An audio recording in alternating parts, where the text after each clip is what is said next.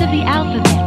Hey son, how you be? Hey yo, I'm chillin'. And I see you D to go out and make a killing, but where E?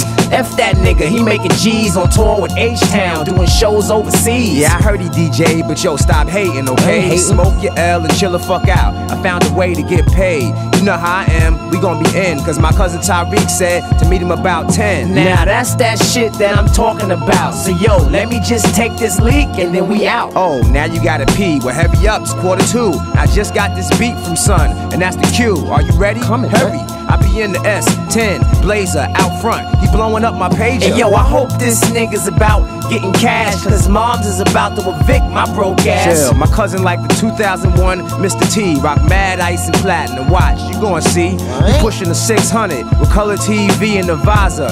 Got more gadgets than MacGyver. Ooh. We gon' make dough on the double you ain't seen in your lifetime or my lifetime. Yo, mad cream. Oh shit, you seen that car that drove by? Yeah. Well, that was his ex-ho Lisa, and that was why he told us to drive through the hood, and if we caught her, take back that 300Z that he just bought us. Nigga, I don't give a fuck, whatever we gotta do. We can take the bitch car, the money and jewels too. Make this U-turn, we'll catch you at the light and get right off of this quick jukes tonight. I don't give a fuck.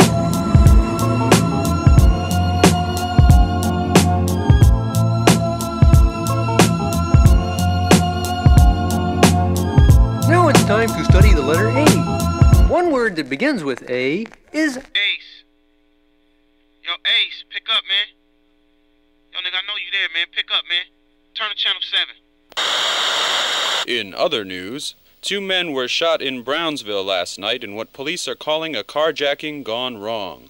Police say that at around 3 a.m., 2 men approached 21-year-old Lisa Jackson at the intersection of Rockaway and Livonia Avenues and attempted to force her from this 1996 Nissan. According to sources, Jackson, who is from the Van Dyke houses just a few blocks away, pulled out a .38 caliber revolver and fired as many as 6 shots at the bandits. Both men are now listed in critical condition at Brookdale Hospital. No charges have been filed as of yet against Jackson, and many in the neighborhood are saying that she is a hero.